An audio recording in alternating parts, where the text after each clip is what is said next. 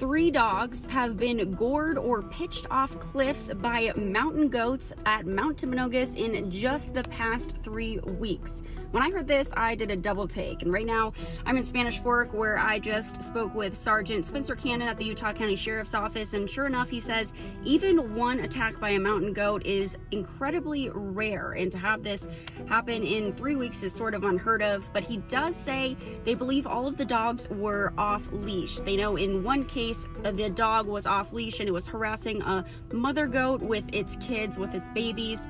and the mother just pitched it off the mountain, chucked it off the mountain, and it unfortunately passed away. Super tragic, but he says also a great opportunity for dog owners and hikers to keep their dogs on leash, and just be especially cognizant if you're bringing your dog at all to Mount Timpanogos or on any other hike to stay away from wildlife or keep your dog on a leash.